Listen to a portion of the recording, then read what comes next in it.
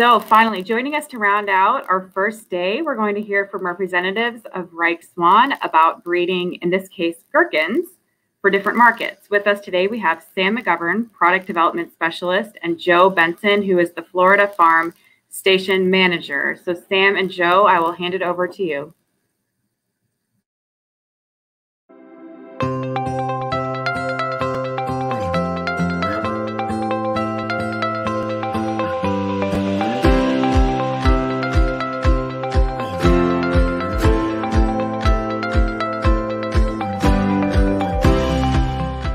My name is Joe Benson, and I'm the station manager for Reich Swan. Our farm is located in a small community called Felda, which is about 11 miles northeast from the city of Immokalee. Our current crop portfolio is gherkin, watermelon, bell pepper, squash, radish, spinach, broccoli, cabbage, kale, iceberg and romaine lettuce, Swiss chard, and cantaloupe. Florida is very warm, rainy, and humid. This type of weather makes for high disease and insect pressures here in the south, and it makes it very difficult to preserve our crops here on the farm. We breed for these challenges, so finding the right balance is often a difficult task in our breeding work. Breeding in South Florida is important and necessary in that companies like ours can develop vegetable varieties that resist disease, insect pests, weather extremes, along with other environmental factors. Florida is one of the most important growing regions in North America for our winter vegetables. Breeding in general improves the quality, flavor, and shelf life of our food. It makes positive improvements for people everywhere. Breeding also offers varieties that allow people to eat their favorite vegetables anytime during the year.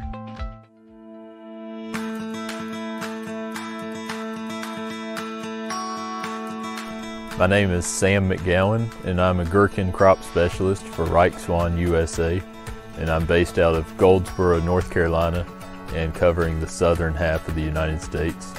My colleague Rob Gross is based out of Ontario and covers the northern US and Canada.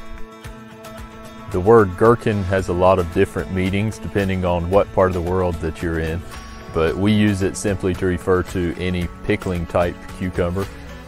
There are many different types of gherkin hybrids on the market. Reich Swan hybrids are parthenocarpic, have excellent fresh and brined quality, and offer high yields to the grower.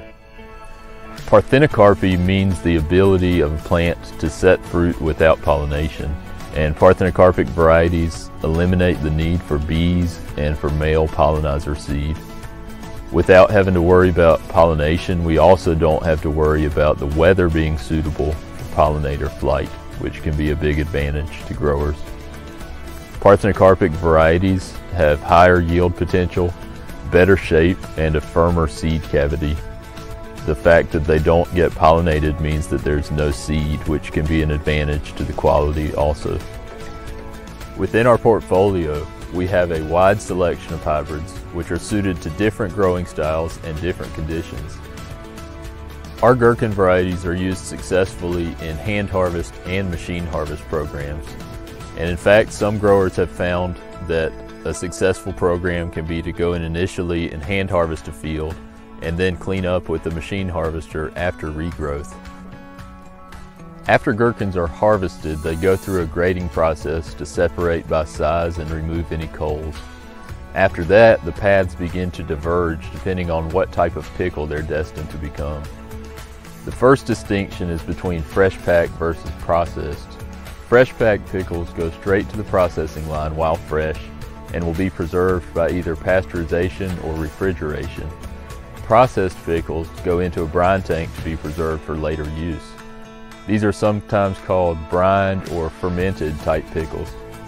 Traditionally, fermentation was the only way to preserve pickles before refrigeration and pasteurization became common alternatives. Fermentation is still used commonly today because it allows the gherkins to be stored in bulk while waiting to be packed, and it also provides a different flavor profile that some consumers prefer. During fermentation, the gherkins are submerged in a salty brine, which favors the action of specific microorganisms.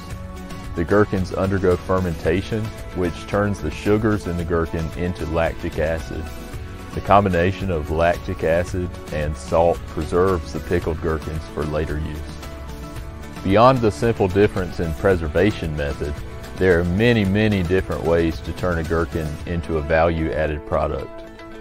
If we think in terms of walking down the pickle aisle in the grocery store, your bread and butter items and kosher dills are examples of fresh packed products, whereas hamburger dill chips and relish are examples of some fermented products.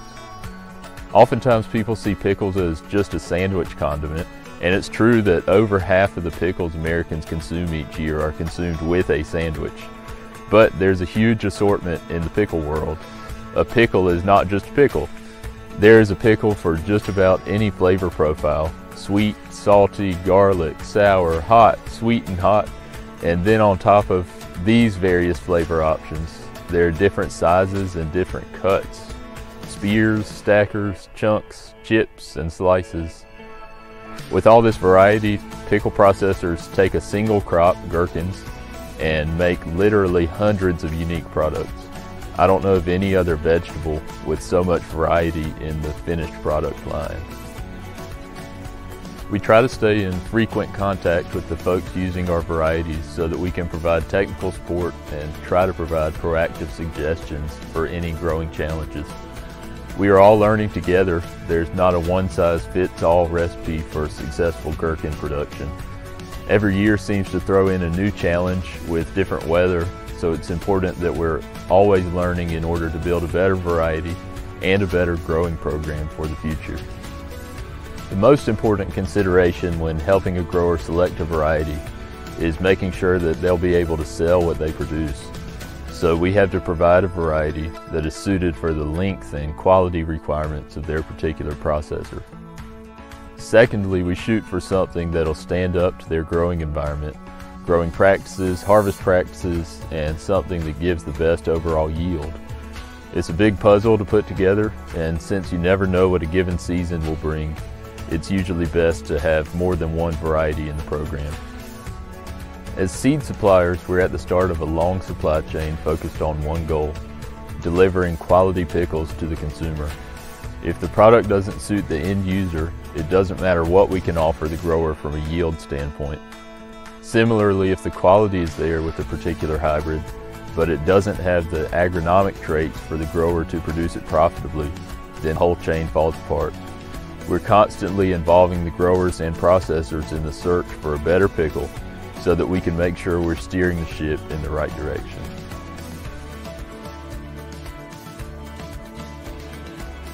Pickles have always been one of my favorite foods, and in fact I liked them so much as a kid that one year I got a gallon jar of fresh kosher dills for Christmas.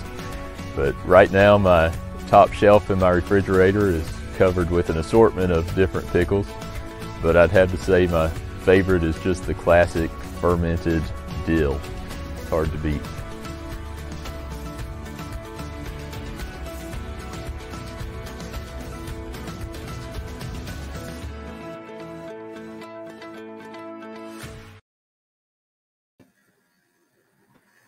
Thanks, Sam and Joe. Great presentation. I'll have you come up and join me for the Q&A. Welcome. Thanks, Bethany. Hello. Great. We actually have a question here waiting. Can you talk more about the parthenocarpic trait? Is that something available to home gardeners?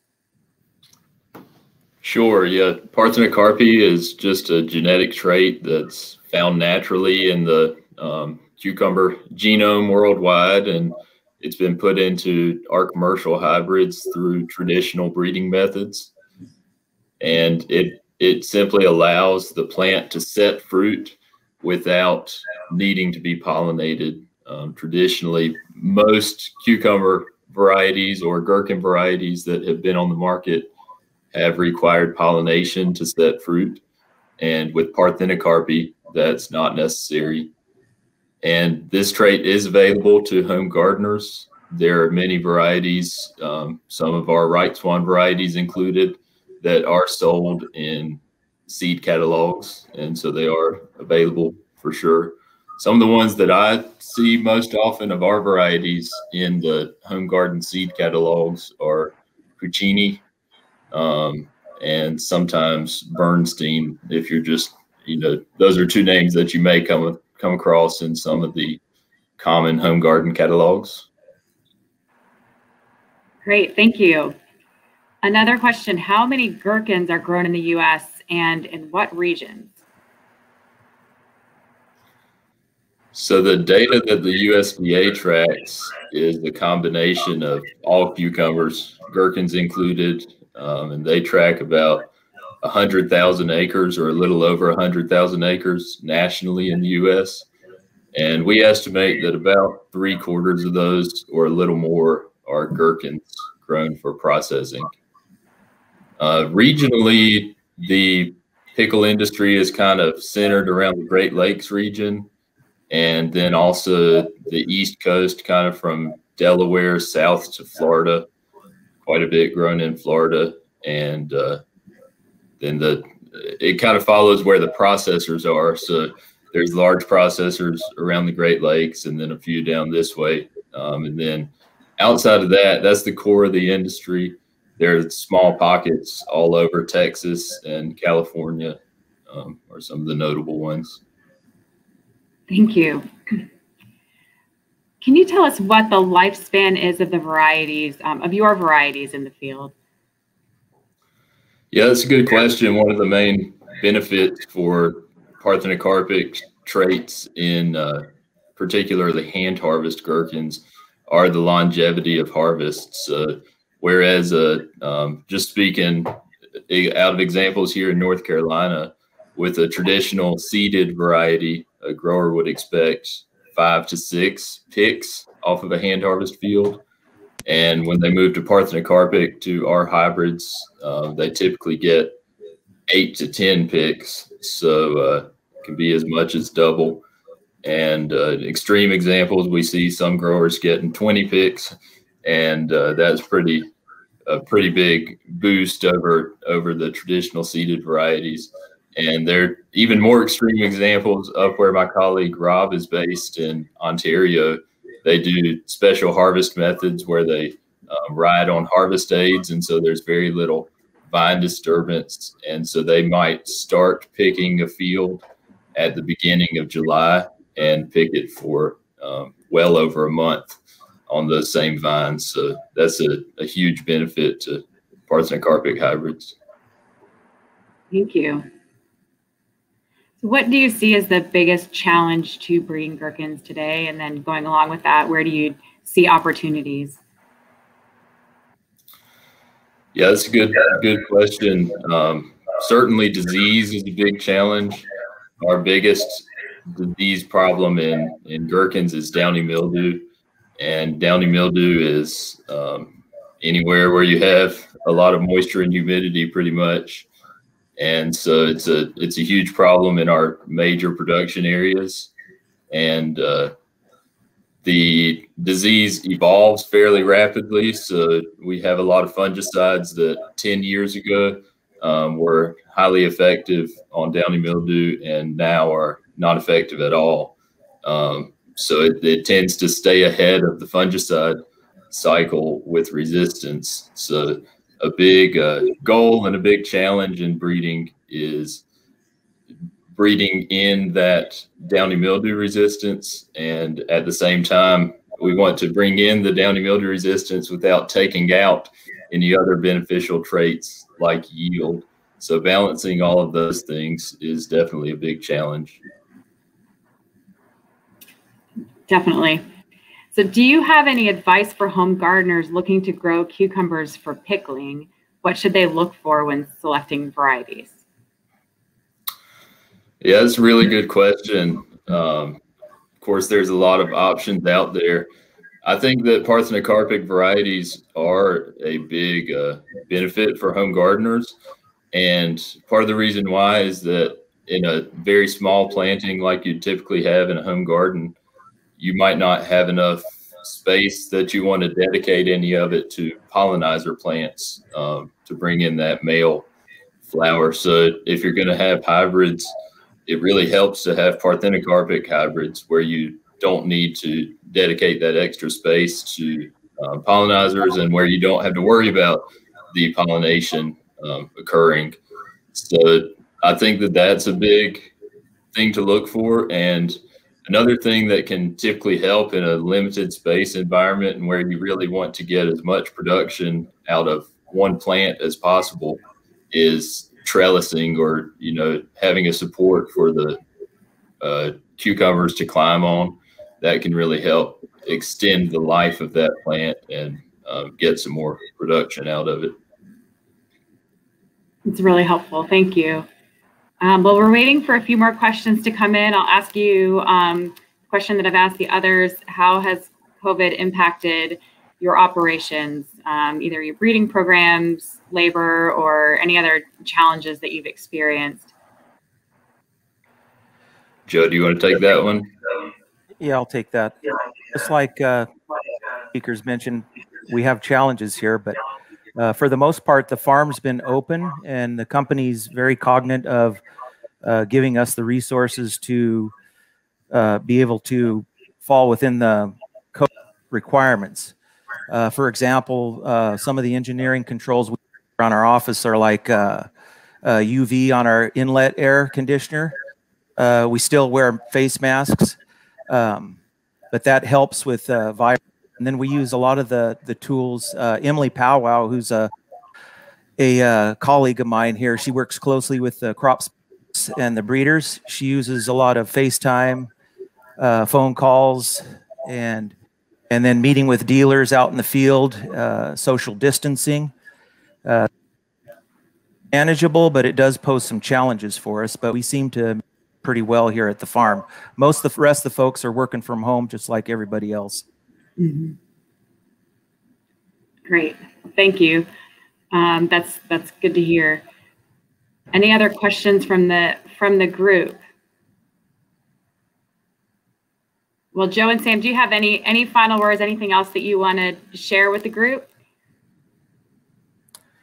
Well, I'll mention that this is a very challenging environment here in South Florida. I grew up in the Salinas Valley out in California, and I did most of my farming under a research umbrella for 32 years over there, and I've been here for about 5 years. And this is a great place to do breeding in for our varieties. Like Sam said, downy mildew on chickens, and the pressure here is very high, so it gives us the ability to screen and develop resistance in those varieties. One thing I learned when I came here to is if you turn around, something's happened. It's a very, very harsh environment. Definitely. I got one more question in. How has consumer demand changed over the years, and how are you working through breeding to meet that demand?